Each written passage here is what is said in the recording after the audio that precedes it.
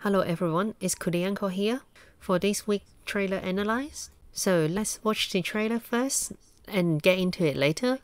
But for the people that who watch it already, I'll leave a timestamp underneath and you can get into the action straight away.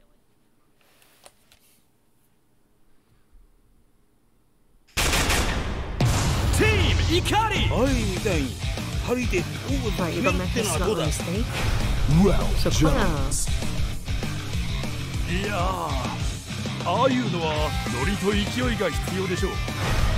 Clark still. So quite a heavy Metal Slug inspired stage, or influence, I guess. We got the right. There's a hot stage in Eri. Frankenstein is back. Does that mean that his armor throw is gone? Or just the enemy option meaning? Wait, what? Wait, what? So Quick Max is actually in the game now. Okay, that's good. I don't mind it. But he gets 4 startup as well.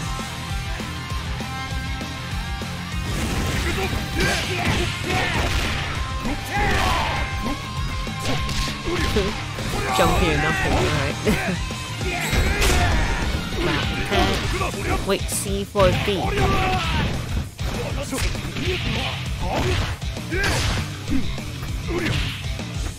there a couple of important? I forgot. I don't think it was.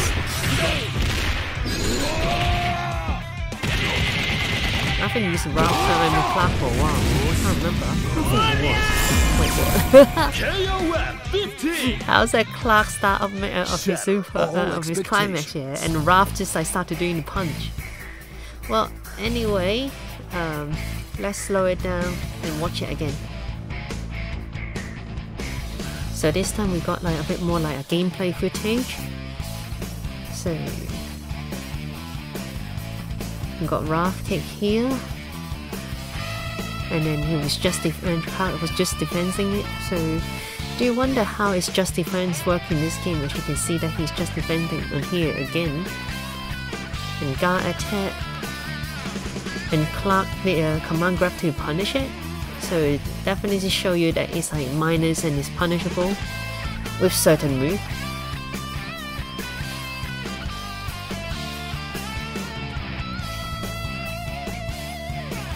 I think that he can just do a roll and Oki after that. Wait, so you got like Frankenstein here.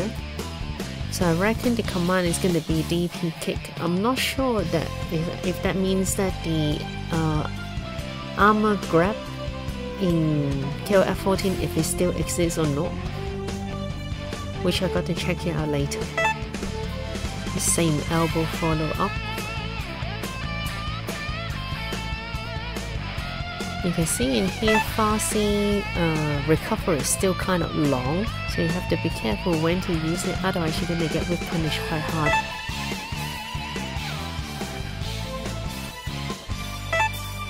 Here is the dive punch. Actually, it's good that they show me this, because that in 14, after you block his dive punch, which is an overhead, and then he'll bounce back quite far, and then it will just like have a 1 frame landing recovery. So if you want to do a full punish to catch him landing, it's actually kind of difficult. So when the game actually comes out, I think it will be good to go to training mode and quickly check like how long is the recovery is going to be.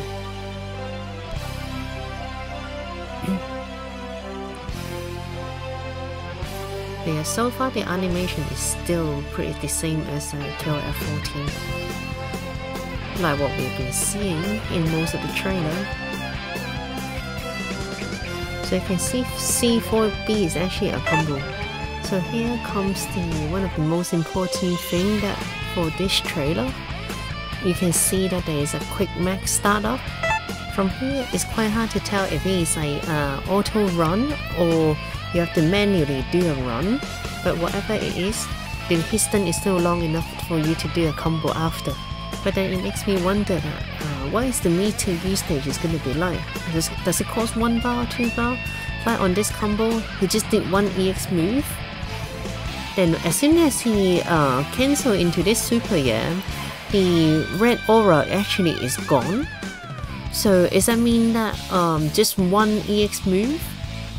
Or maybe like after you do the EX move and then it doesn't have enough time for it to do another EX move to get into a level 2 super? It's kind of hard to tell. Got to wait till the game is out, then we can see. Or maybe like they can show us a bit more on the UI so that we can see how the meter drain is going to be like. I guess here kind of show that the jump C doesn't hit across up like that. Just have a quick thought over this move. So it depends on how much meter going to cost on quick max, and that special move have multiple hits, so it will be quite easy to hit confirm into super cancel, lead to bigger damage.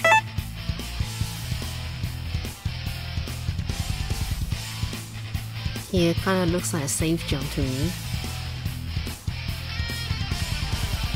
But then like, jump in and do nothing.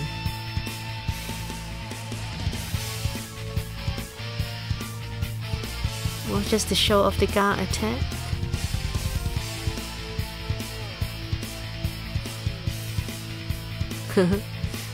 Now you got one successful guard attack. And then get a full ground combo, C forward B into the command grab.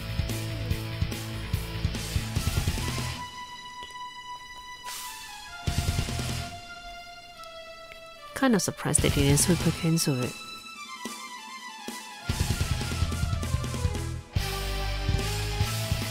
I do wonder who is actually playing in this trailer, because the things that they do doesn't really represent what a normal player usually gonna do.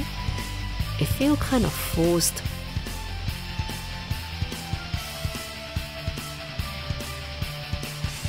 Anyway, we got another quick max combo. So one EX move, another EX move. So does it actually work quite like 14 and immediately into super? But this is level 1.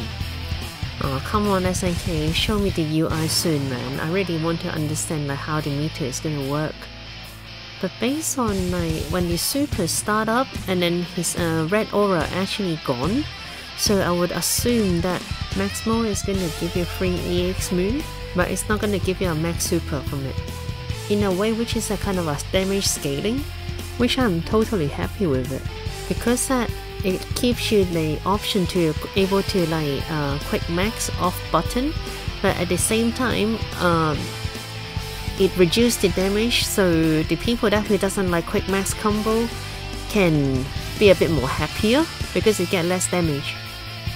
Salute! So that seems to be it about for this week, and I'm actually quite happy to see what they do for the quick max situation. So compared to raw max that they showed in the previous trailer, which you get a blue aura, and then quick max you get a red aura. So I guess the difference is going to be like raw max is going to be using one bar to activate, and it will give you a free super, so you can do like level 1 super, level 2 super into climax. And the quick max is going to be maybe 2 bar to activate, so you get 2 EX move, but no free super after that, which is actually still okay, because that you get to able to cancel from far button for a punish, and you get 2 free EX move, and still able to lead to certain damage, but without being really high damage like in 14, which is might be quite a good balance between for the people that who like 14 and for the people that who don't like 14 as well, based on the quick max system. So you get like, yeah, you're still able to have the option to do stuff, but at the same time for the people who doesn't like it, and then at least there's a balance on the damage wise, so it keeps both parties happy, I reckon. So yeah, I'm actually quite looking forward to it. That actually makes me happy since I'm a 14 player. So I'm quite happy to be able to have more options in the game, which is good. So now that Ikari team is actually out of the way, and then I do wonder who they're gonna bring in for next week. But anyway, that's it about for this week. Well, thanks for watching again, and I hope to see you next week. See ya!